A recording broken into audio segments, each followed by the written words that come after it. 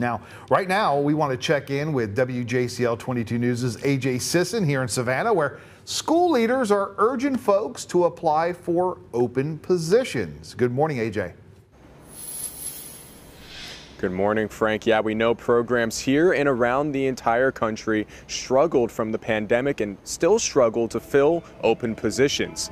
Despite Savannah Chatham County public school system having more than 300 new educators this year, they're still looking for employees in several departments. Right now, they're looking for bus drivers, campus police officers, custodial staff, mechanics, and lunch workers.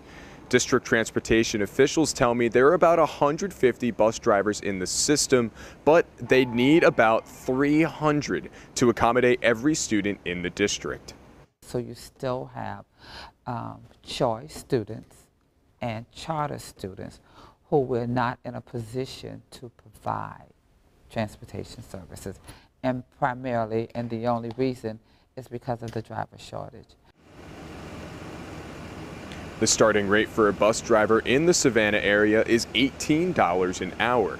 Happening in about 2.5 weeks, although there's a job fair at the Chatham One-Stop Center on Skidaway Road. It's happening on August 10th from 10 to 2. That's where district officials are looking to fill all their open positions.